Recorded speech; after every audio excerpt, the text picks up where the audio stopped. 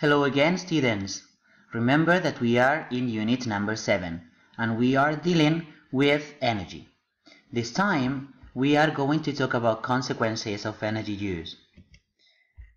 We are dealing with energy and environmental problems and saving energy. Let's start.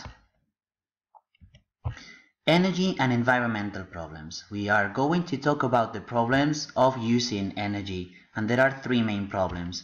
The first one is that fossil fuels are limited resources. They will run out one day, as we said in the first video. Nuclear plants produce radioactive waste. This is something toxic for living things. And finally, burning fossil fuels causes air pollution and global warming. You already know something about global warming, right? Let's talk about saving energy now, and I bet that you know a lot about saving energy.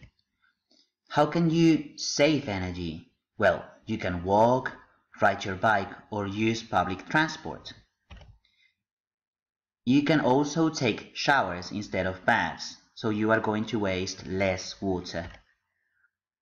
Turn off the lights and machines when not in use, so you are saving energy. And finally, practice the 3 R's: recycle, reuse, and reduce.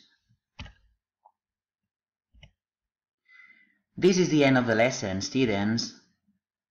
It was short, wasn't it? I hope you learned a lot. Goodbye.